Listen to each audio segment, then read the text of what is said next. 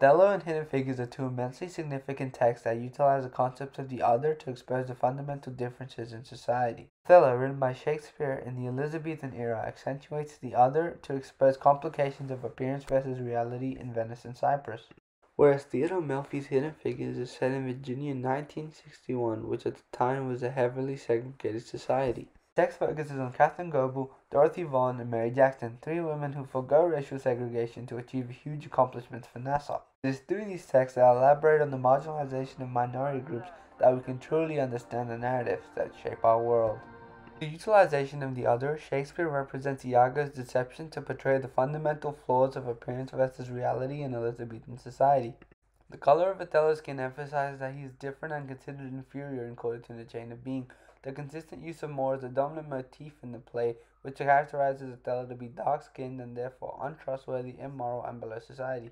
However, this characterization juxtaposes Othello's true character, a valiant, who is far more fair than black according to the Duke of Venice.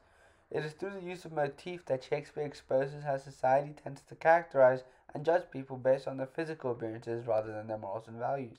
As a result of these superficial values, Desdemona's fate, as fresh as Diane's visage, which is mythical illusion when the moon goddess, is juxtaposed with Othello's begrimed and black face to highlight the deterioration of Desdemona's image in Othello's eyes. However, in reality, this is not the case, as Shakespeare uses Iago's deception to mislead Othello into speculations that are far from their reality, hence elaborating on his concerns on Elizabethan society. In conclusion, it is through the representation of Othello that Shakespeare emphasizes the other and how appearance versus reality causes questionable integrity regarding basic cultural practices.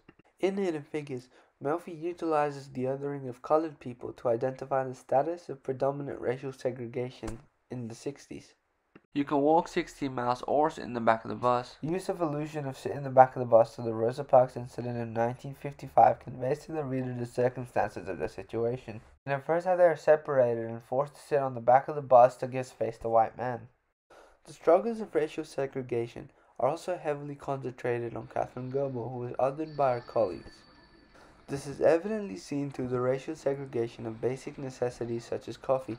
In this shot, the juxtaposing of the normal coffee pot with the colored coffee pot conveys a strong message to Catherine and the reader that she doesn't belong there due to the color of her skin.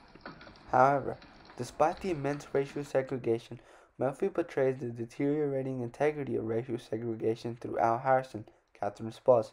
The knocking down of these colored signs is an allegorical representation that Melfi applies to reveal how racial segregation is diminishing in the 60s. This further elaborates on how Melfi uses the representation of the other, in this case Al Harrison, whose views on segregation contrast from societies, to explore the fundamental differences. It is through the concept of the other of Catherine Goebel and Al Harrison that Melfi accentuates how the other is related to the dominant group to achieve his purpose as a composer. In conclusion, the use of the other is heavily represented in Othello and Hidden Figures.